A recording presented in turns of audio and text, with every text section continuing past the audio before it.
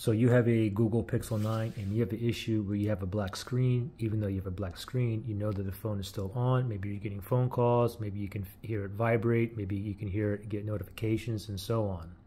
I'm going to give you 2 easy fixes right now that's going to help most of you, okay? If these 2 easy fixes don't work, look in the link below. I have additional easy steps, okay? But these 2 steps right here are the main ones.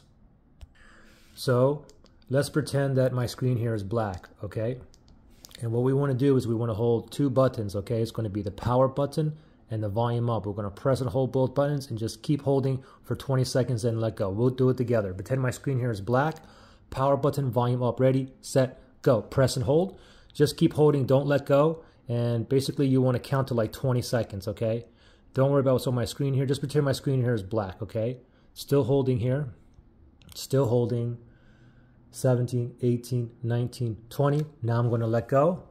Now just be patient here. It's going to take a little bit until your phone starts back up. All right, we get a Google logo. And hopefully your screen is back up and running now. If it's still down, then we're going to go to the next step here. Okay, so the second step I have for you is this. Simply what you want to do is grab a charging cable and then you want to plug it in.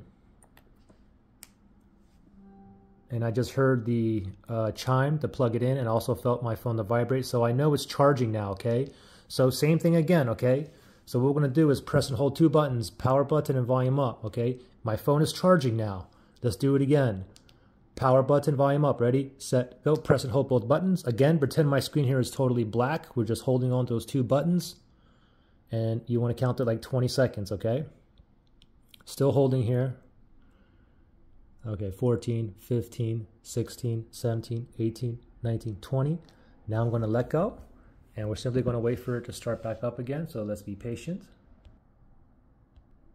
And we are back up. Now, hopefully that helped you guys out. Your screen is now working. Now, if your screen's still not working, then look in the description below. I have some other steps as well, okay?